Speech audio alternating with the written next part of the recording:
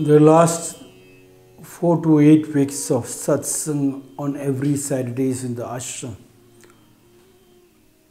The last Saturdays of the month goes to the school kids, high school students.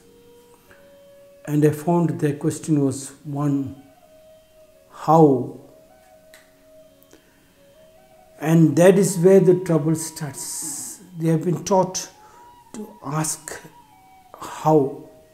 And the main question came because I am a Swamiji, I am a Babaji, I am a Guru, Guruji, etc. So the question should go according to that.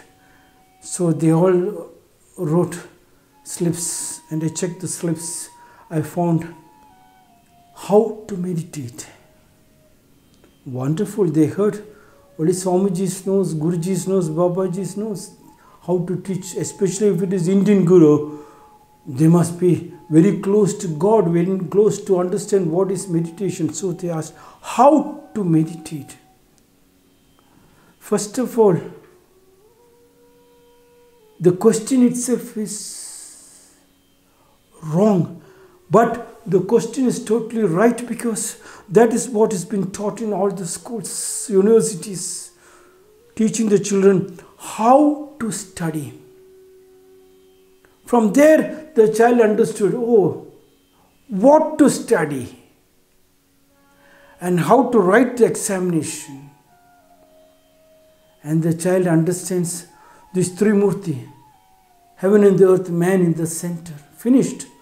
They have destroyed the child, and the child continues how to make love, how to make babies, how to get married.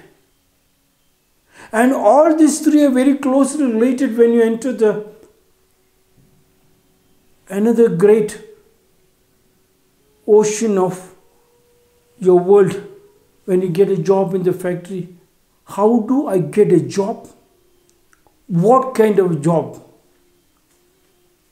And then how to pass the interview, pass the examination. All three murtis are there. The moment these three are there, then the whole world of the political arena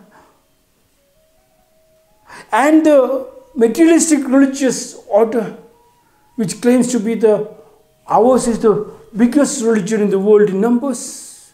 And another group from Middle East say, no, we are the second largest. They have the gold medal, silver medal, bronze medal. Can you believe? Creating the maximum amount of liars, maximum amount of crooks and slaves makes them the biggest gold medalist, silver medalist. And from there they understand how to rob, what to rob. As long as this how, what, and you are on the examination point of hitting the target, you will never know what is meditation.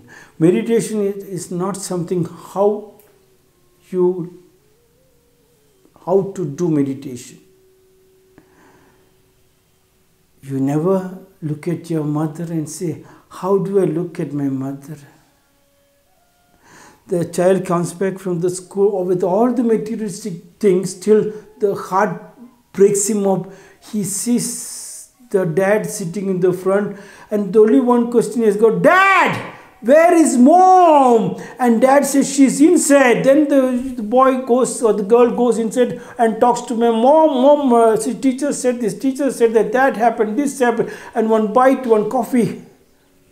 He never knew that he should not express. He knew whom to express, the person who can love, who understands you, who could look right into the eye, who could kiss you without any preconditions.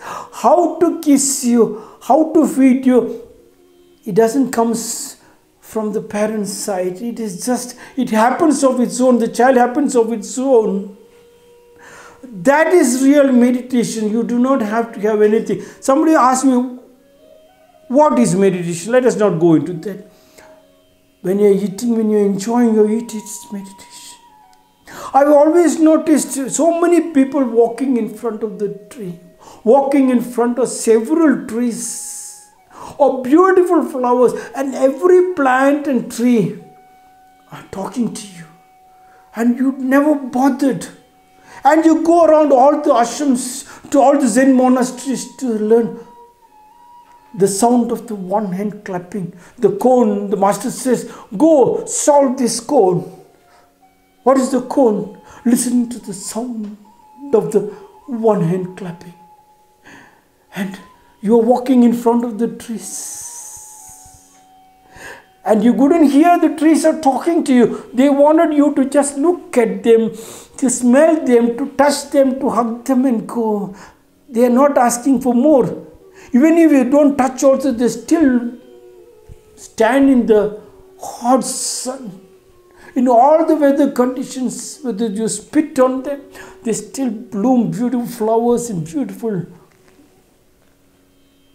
leaves. And if you can understand that kind of a patience and powerful karma yogi which stands in the center of a road, wherever you are walking, just talk to them and hug them.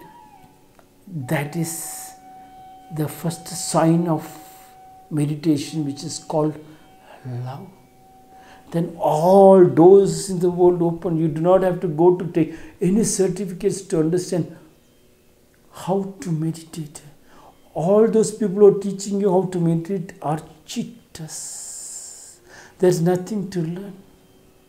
You have to sit next to your father and mother, bum to bum. And if it spills out anything from your mouth, whether they take it as gospel of truth or whatever spills out from them, or you take gospel of truth, if you understand that song of the nightingale,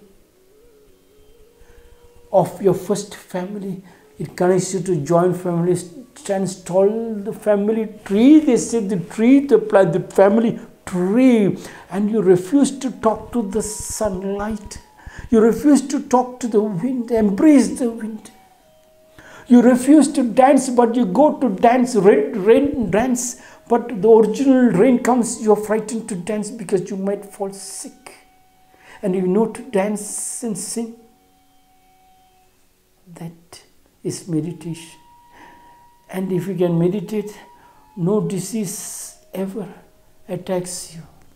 If it attacks you, it is coming to test you. And he knows that you are strong to allow that sickness for some time in your body. And you come out very powerfully. This is not a definition of meditation, but just my experience.